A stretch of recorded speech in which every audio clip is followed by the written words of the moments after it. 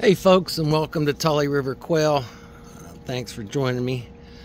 Wanted to go over with you my winter watering system. I'm just putting it in because it's getting time for the weather to change, and I wanted to show you this is my testing of it. And what we have is a pump that is on a 1/2 inch slip fitting that slips on and off at the junction, so I can pull this out in the summertime and put it back in the winter just by twisting it and not having to thread anything or whatever. I put the pump in under the water, turn it on, run the pump to make sure that it's primed, and then I connect it to the connector over here just by pushing it on.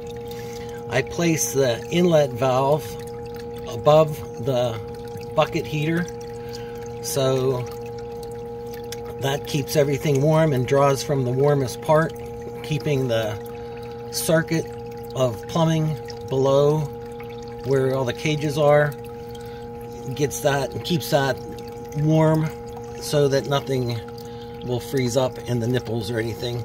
You also see that I have a float switch installed on the return, so that I can fill this up from the spigot that I have in line through switching off the Y valve, and I keep the Y valves both open with the spigot off when I'm running this cycle, but when I want to fill it up, I shut off the inlet and just leave the return valve open and turn on the spigot, and this float valve will only allow it to fill up and it won't allow this to overflow. So that's just a way we keep it going.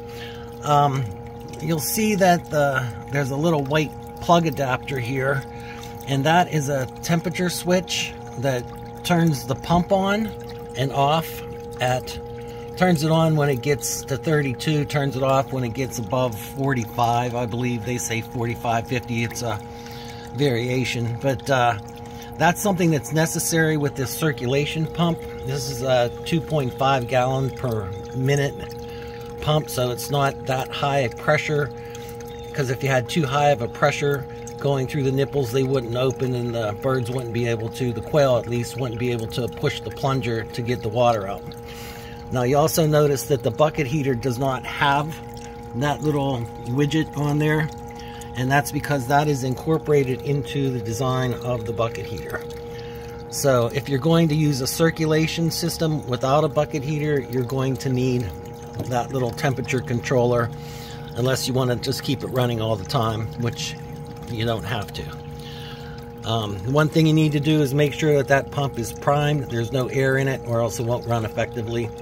You also see that I have a little hose with a little screen on the end just to prevent any debris from getting in there, and we clean that really well when we put it up for storage and throughout the year. Now, I can take that pump out whenever I want to just by slipping it right off that fitting and do any maintenance on it, or replace it if I need to quickly, which I always have a replacement of this and a replacement pump on hand just in case that's needed. So just wanted to share with you that actually working, and we just did this inside of a cooler that has worked well for us for the last few years, and we have had no issues with it. I also have that whole system running off 2 solar panels down in my bob weight